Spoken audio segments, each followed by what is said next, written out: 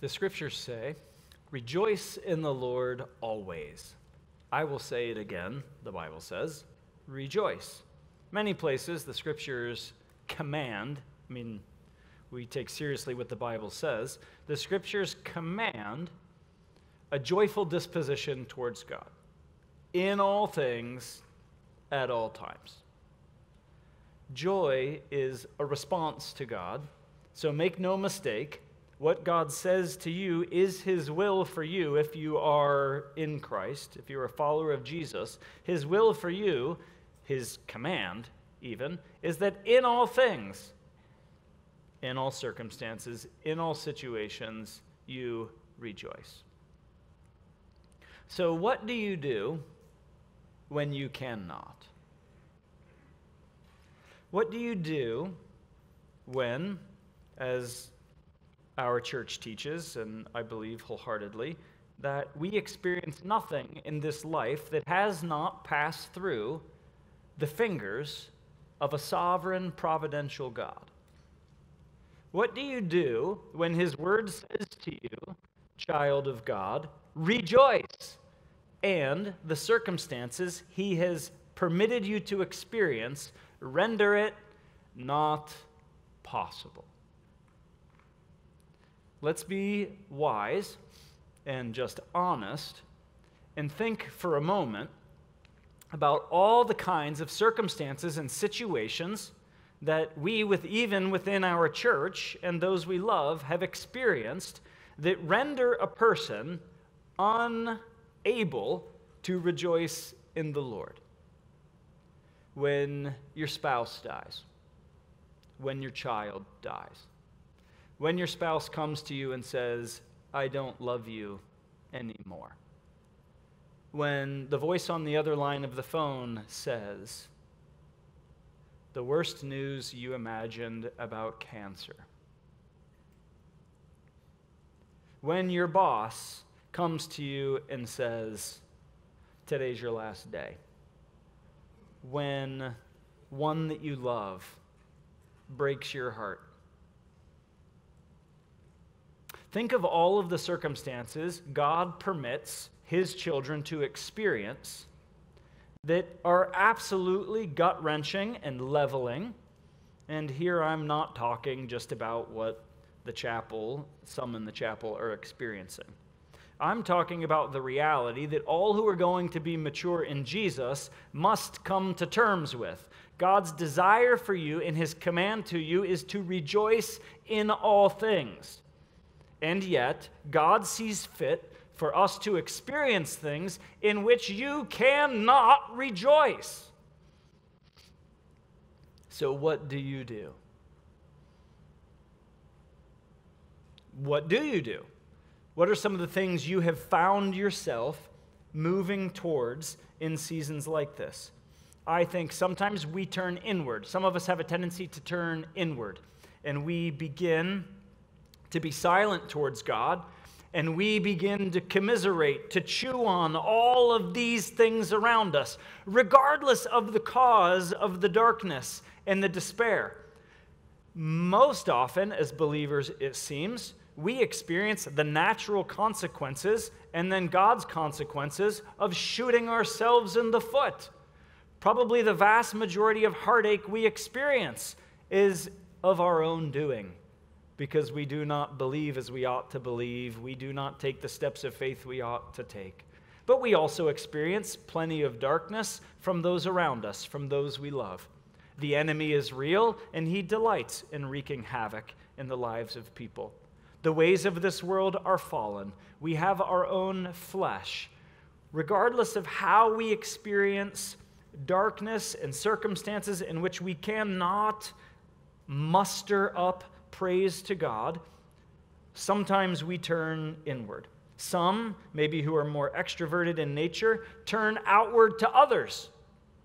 Sometimes we immediately move to others to either unburden ourselves or to rally people to us who will agree with our cause. You have the same fallen human nature I do. You have experienced these things. Sometimes we turn inward. Sometimes we turn outward. Sometimes we dredge up similar experiences of how we have been hurt or others have been hurt or how others have hurt us or disappointed us. And if we're not careful, we can find ourselves vulnerable to begin to have hearts that get bitter or angry and move further and further away from God.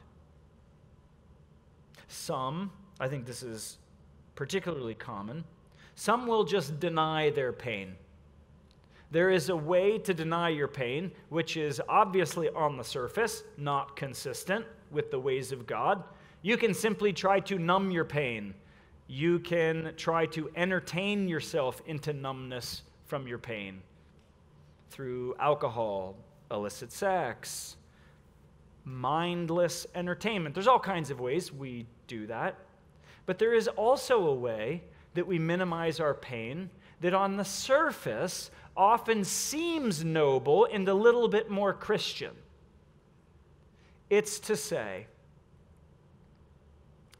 everything's okay. How are you doing? Fine.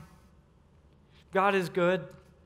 Yeah, I agree, God is good, but I asked you how you're doing. And the answer is, I'm doing lousy. My heart is broken. I'm hurt. I feel alone. I feel like a victim. I'm losing hope. I'm losing courage. I'm angry. I'm tired. I'm not doing well. But don't we sometimes say instead, I'm fine? And we force our mouths to sing words or speak words of praise that our heart is a mile from. Now, on the surface, that seems like a good way to go. I mean, there are worse ways to go. That seems like, isn't that what you should do? That when God has seen fit for you to experience circumstances in which you cannot praise Him at the moment, what you ought to do is just grit your teeth and say, God be praised, I will praise Him anyway. I have good news for you. There is a better way.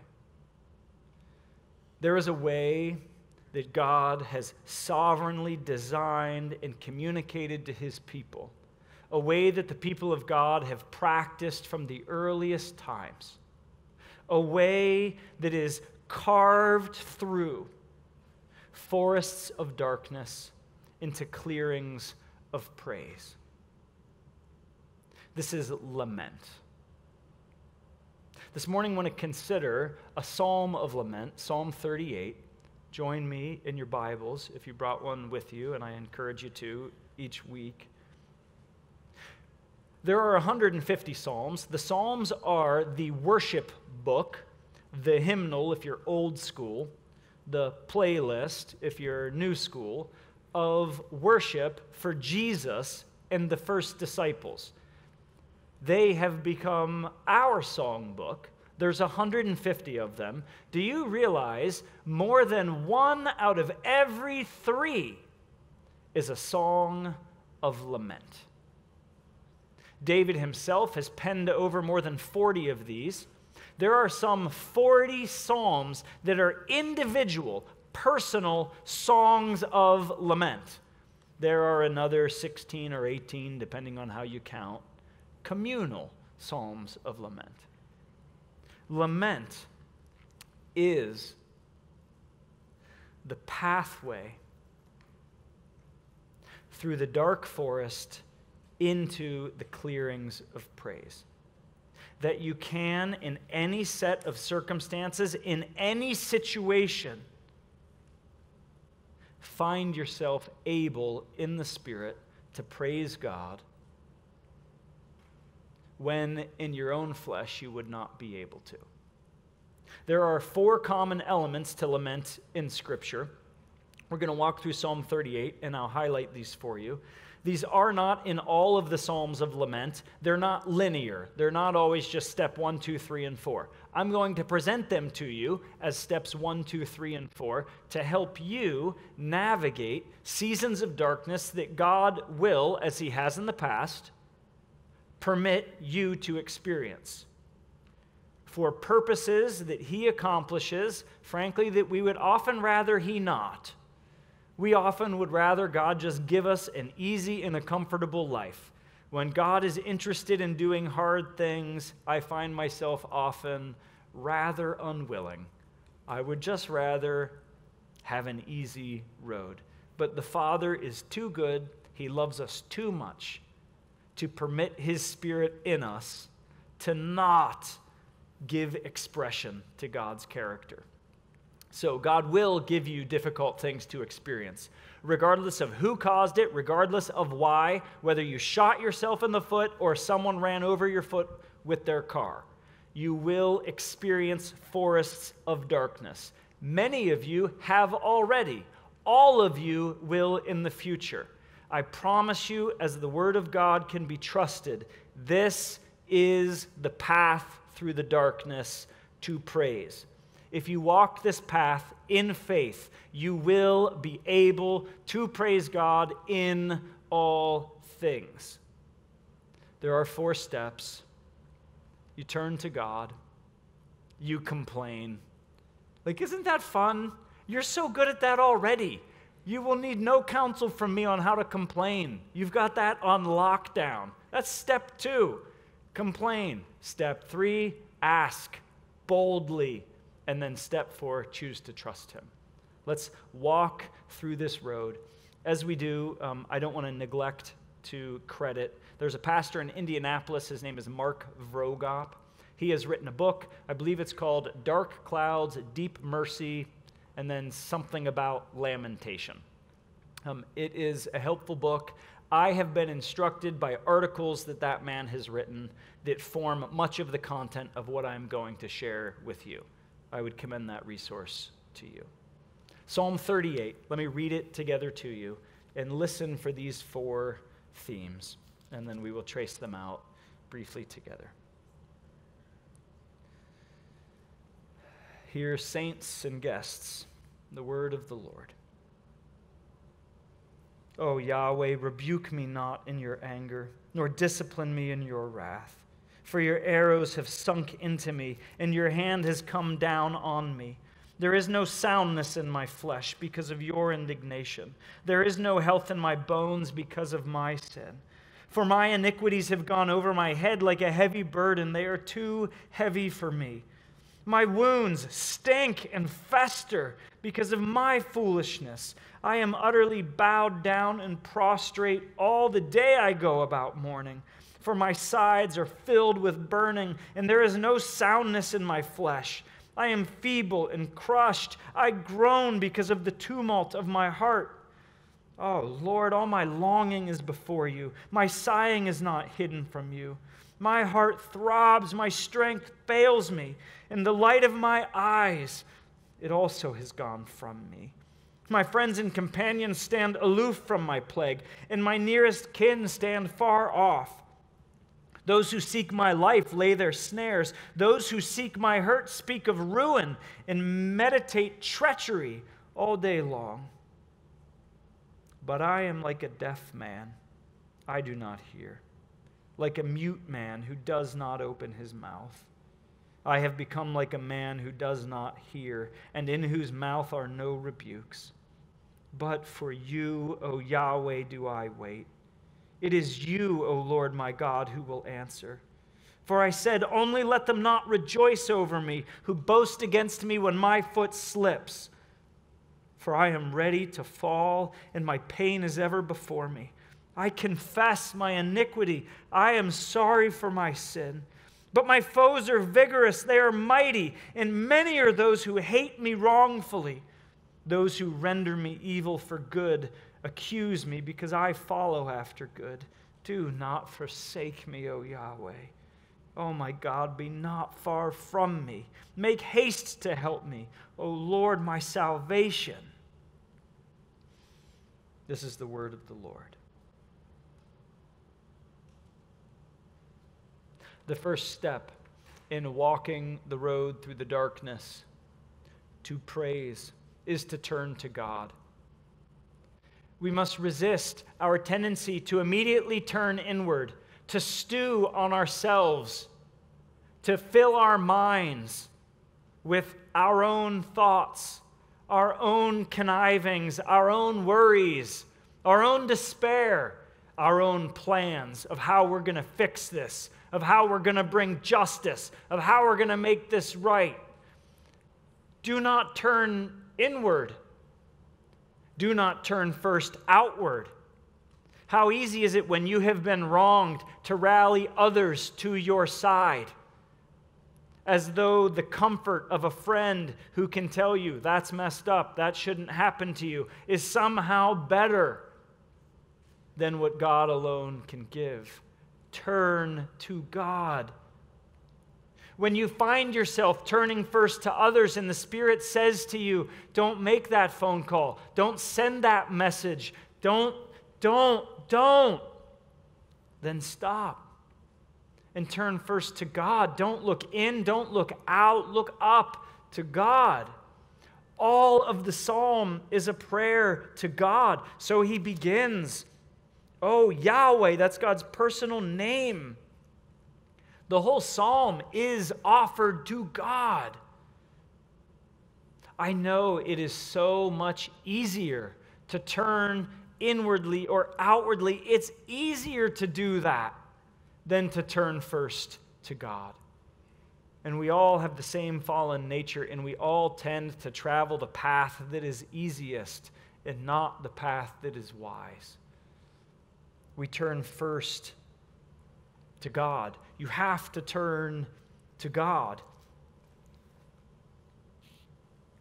We resist the urge to deny our pain, whether in the explicitly unchristian ways, and even, I would suggest to you, you resist the urge to simply by your own effort say everything's okay, and you force your mouth to say things of praise that your heart does not actually believe in those moments. There is a better way. That is not the Christian response, to just suck it up, to just pull yourself up by the bootstraps and say, God, I'm okay. Sometimes you're not. It takes faith to lament. Lamenting is not for those who do not believe that God is good. Because we believe he is good, we turn to him and we pour our hearts out to him, but turn to him first. He says in verse 17 and 18, I am ready to fall and my pain is ever before me. I mean, put those words in the mouth of a friend. And aren't you sometimes tempted to be like, what are you complaining for? Come on, look on the bright side. God is good. Come on, don't forget that. Don't we get nervous when people speak like this? When people around us paint in the darkest colors, when they're saying to us, I'm losing hope, I'm losing courage, that makes us nervous. We're like, no, don't forsake God. And they're like, who's talking about forsaking God? I'm just telling you how terrible it is right now. God invites you to turn to him in the darkness. Turn to him. First, we must. I want to read to you what one of the things Martin Luther, the Protestant reformer, said about the Psalms of Lament. What is the greatest thing in the Psalter but this earnest speaking amid the storm winds of every kind? Where do you find deeper, more sorrowful, more pitiful words of sadness than in the Psalms of Lamentation? There again you look into the hearts of the saints as into death, yes, as into hell itself. When they speak of fear and hope, they use such words that no painter could so depict for your fear or hope, and no Cicero or other orator has so portrayed them. And that they speak these words to God and with God. This, I repeat, is the best thing of all. This gives the words double earnestness and life. Step 2. This is right in your wheelhouse. Complain. Okay, let's clarify, because if it's that in our wheelhouse, we should be suspicious. Complaining, in the biblical sense, is not venting your unrighteous anger at God. Let's be clear. God has big shoulders. You cannot diminish God with your words. Like, God is big and powerful. He can hear anything you have to say. And he's probably not going to become unhinged or triggered because you blew up on him, right? Okay, this is God we're speaking about. At the same time, we all know that life and death are in the power of the tongue. You can say things to God that you ought not to say. And what you will do is only drive yourself further from God, and you will make it worse.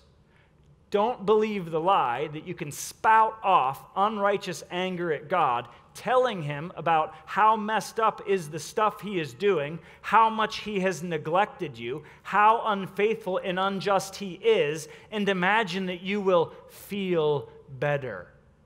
You might for like a millisecond or maybe a few minutes, but then that heart that vents that at God is not the heart that responds to the gentle prodding and wooing of the Holy Spirit. You are deceived if you imagine you can spew vitriol at God and then respond in humility to him. The same heart cannot do those things. And it's not because God can't hear what you have to say. It's because in unrighteous anger, in the same way every married couple in our church, well, the vast majority of us, maybe some are just getting started and haven't had this experience yet.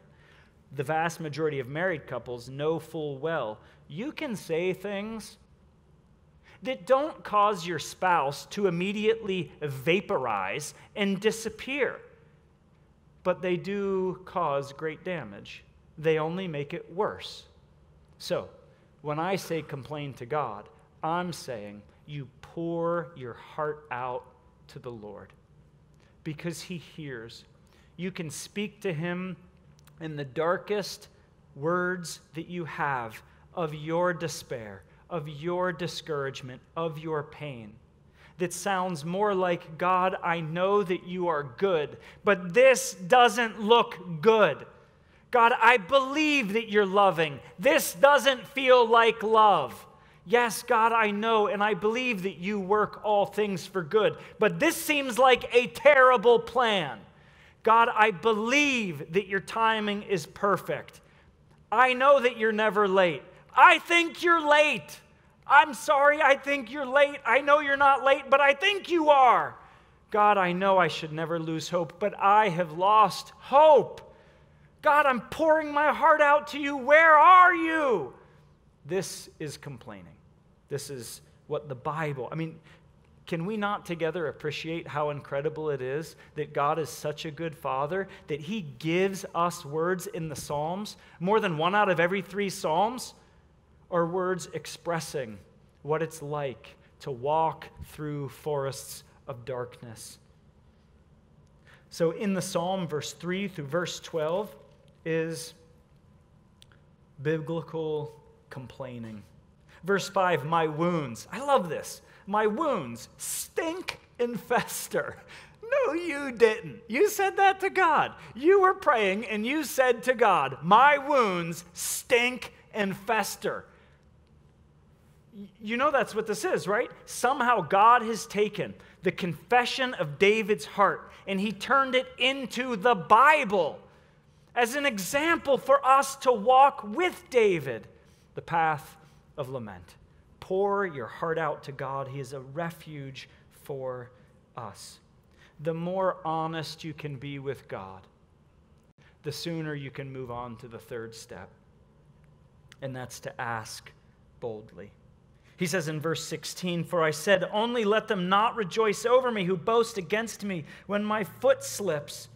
The psalm ends, do not forsake me, O Yahweh. Oh my God, be not far from me. Make haste. I know you're not late, but hurry up. O Lord, my salvation. Ask boldly. The one who is walking in step with the Spirit in a forest of darkness, who is walking the steps into the clearing of praise, is not simply asking God for relief. I know we want relief in our pain. I know the flesh yearns for relief.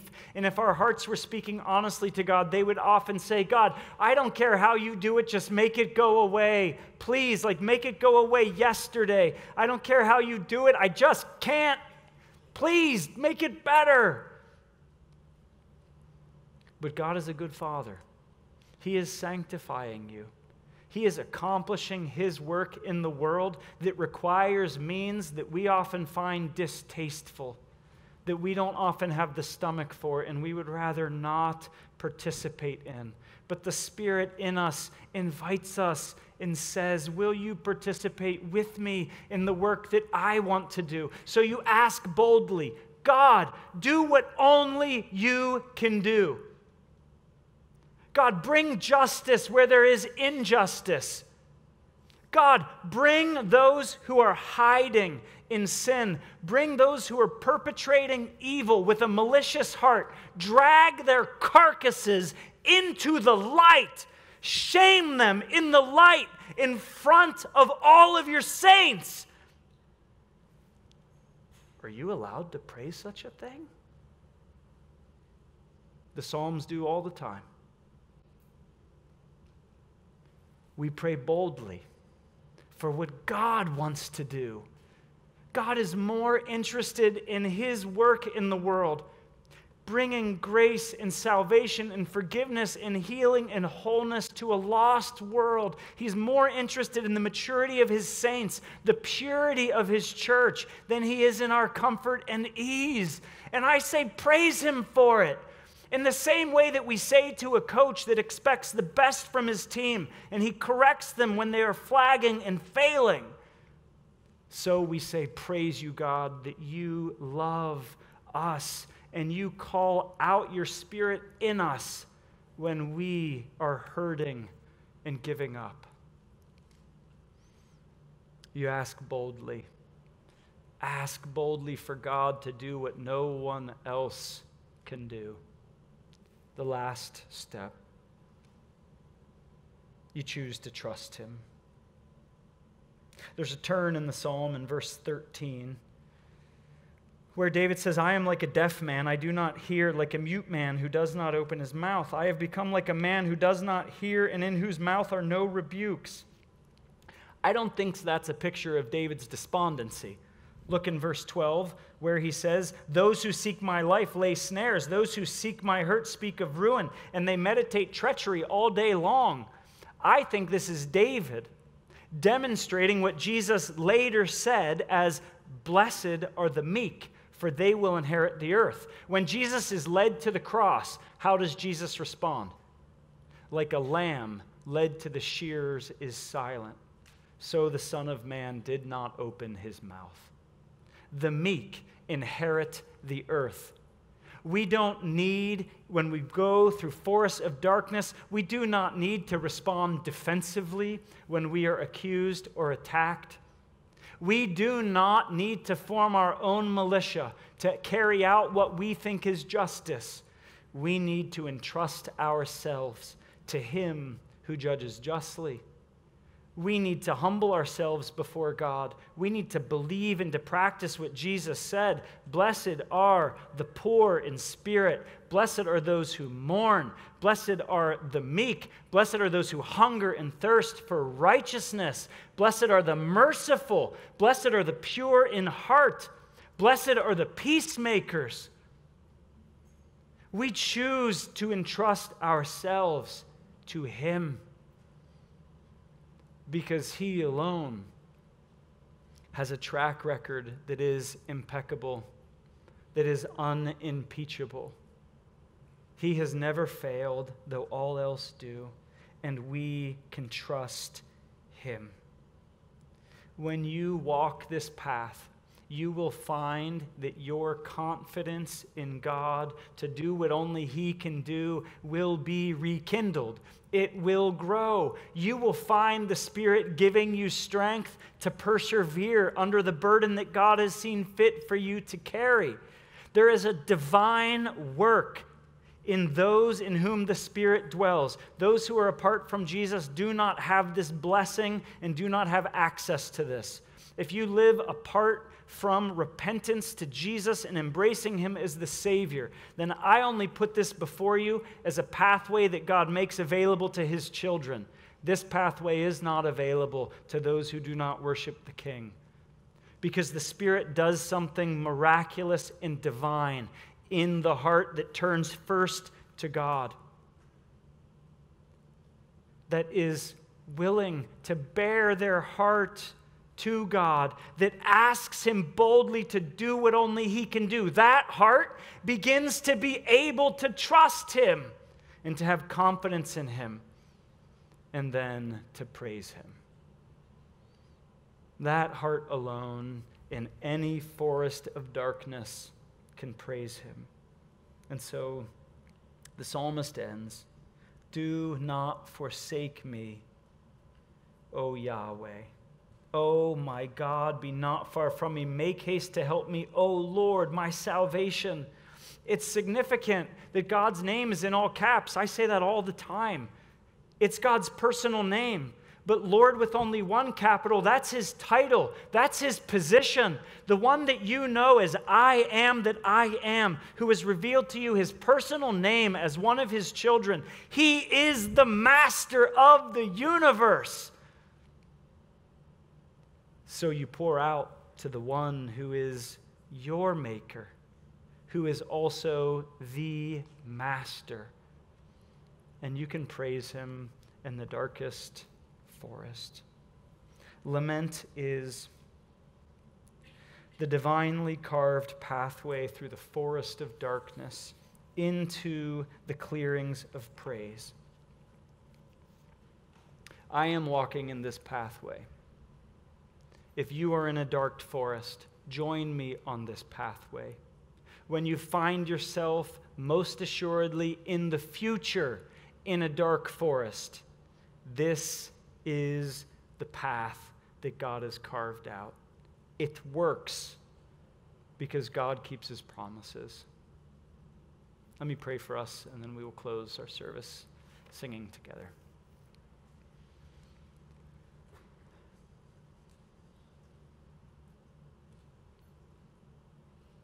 Father, the song comes to my mind.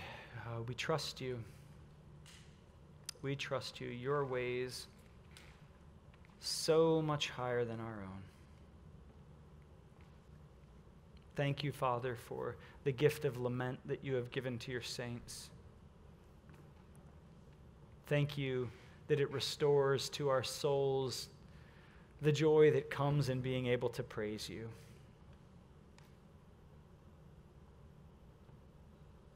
Father, thank you that you are worthy. The Spirit is worthy. King Jesus is worthy. God, how incredible you are. That you do for us so faithfully what we can't do for ourselves. And your word gives us clearly instruction, practical instruction on what we can do when you see fit to put us in darkness. So you also make a pathway to restore us to praise. God, thank you. We worship you. It is our joy and our privilege. Pray together in Jesus' name. Amen. This has been a message from the chapel. Thanks for joining us today.